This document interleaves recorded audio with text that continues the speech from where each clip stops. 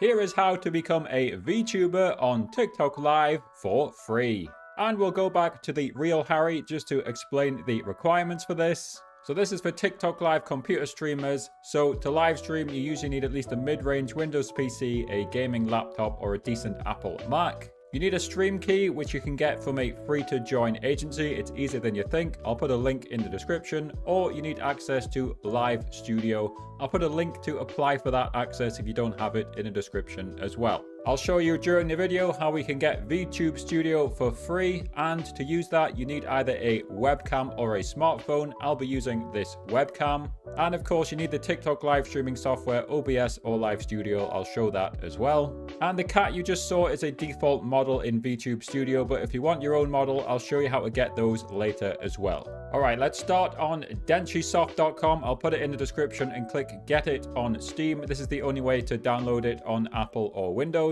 Once you've installed it on Steam, just press the launch button. And if you keep getting pop-ups, don't forget, click don't show anything and OK. And I've disappeared because VTube Studio needs access to my webcam. If you have OBS or Live Studio open, as well as VTube Studio, close them all and then open VTube Studio first. So let's go through some important settings. So I'm going to click on the settings icon on the left. If you can't see it, you might have to double click your screen. And I'm going to start by clicking on camera in the top left corner. As you can see, I've got a face tracker enabled. Let me show you how to enable that. So firstly, top right corner, click on choose camera, and I'm going to choose the correct camera. And I'm going to set my camera to 1920 by 1080 and either 30 or 60 FPS as a minimum. And I've only got one option on the color format, so I'll select that. Level 5 tracking quality seems to work fine. I haven't tried the top two. Give them a go if you want. And let's click on tracking type, and I'm going to go face and hand tracking. And if your model is not moving, and I'll show you how to change the model later, that's because we haven't pressed the camera on button. So we'll enable that, and it usually suggests you just move your face around for just a few seconds to kind of get the thing calibrated. I'm also going to move my hands. You can see my hands have now been detected at the bottom. I'll move some of my fingers as well. So it looks like that is working great. And of course, if you move your hands out of the camera shot like I've done, it will say signal lost, but don't worry, that's fine. Now there is a lot of other settings on this page. Let's scroll down near to the bottom, and we want to make sure that the virtual webcam is activated. This is going to be used by Live Studio or OBS to access VTube Studio. It could be worth you playing around with some of the other settings, but you don't need to, and I haven't changed any of them. Before we head to this model settings page, let's click the X in the top right corner and actually look at how to select a model. And as it's saying, double tap to get the settings back. And to choose your model, I'm going to click the person icon in the top left corner. It looks like you've got a selection of 2 female models and 3 animals as a default. So I've gone with this Tororo one, but you can see you can pick any of the models, or you can click import your own models,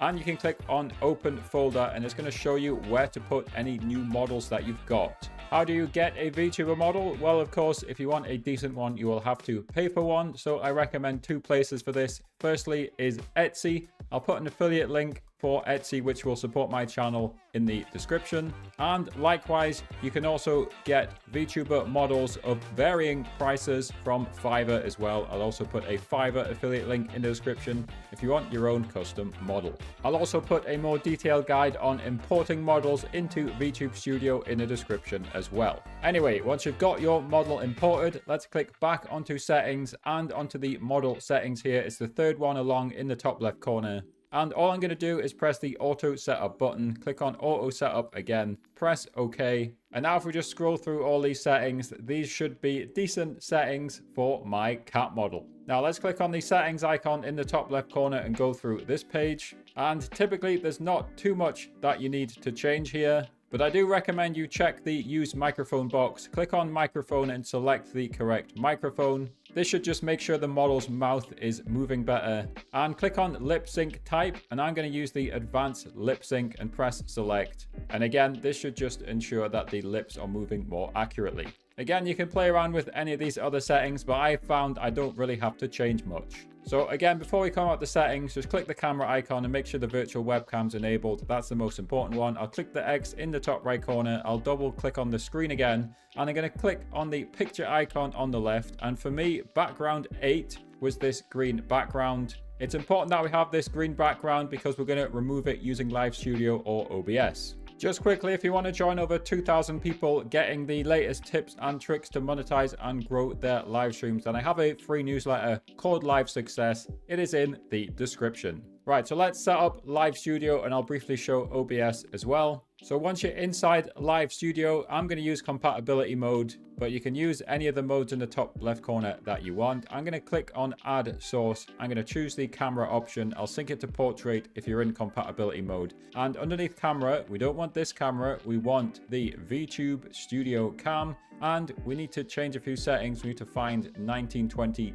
by 1080. There it is. And I'll put the FPS on the maximum available for me, which is 60. All of these other settings should be fine, but crucially, we want to check the green screen option. And by default, as long as you've got it clicked onto green, it should look great. So I'll now press add source. I'll click on camera on the left and I'll click the button to stretch. Likewise, I'll click on it in portrait mode. It's already actually stretched it, so I don't need to do anything there. You can see we've got this person moving in the bottom left corner. So let's crop her out. So I'm going to hold Alt and drag the square to crop. And likewise, we've got a bit of black space at the bottom. So I'm going to hold Alt and drag up. And actually, we have to do that in all the corners. So let's just crop all the corners like that. And of course, you can click on it on the left and then drag it around to resize it, and drag the corners as well to resize if you want. Now, what you saw at the start of the video I added another source and I added a video in the background. You could also choose to add an image in the background. I think a lot of people will just be gaming from their PC, so let me show you that as well. Click on add source.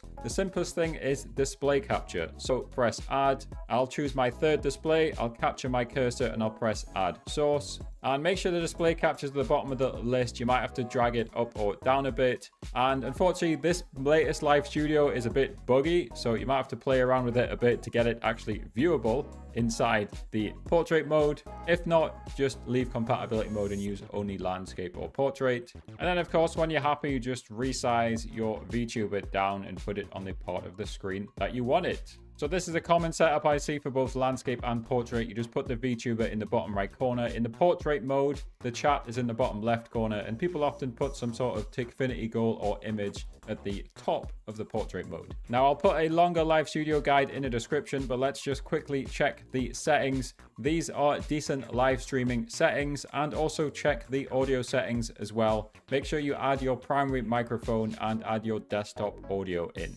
Right, let's quickly look at OBS as well. You can do this in both Aitum Vertical, which is on the right, and with regular OBS, which is on the left. Click on add source, find the video capture device option.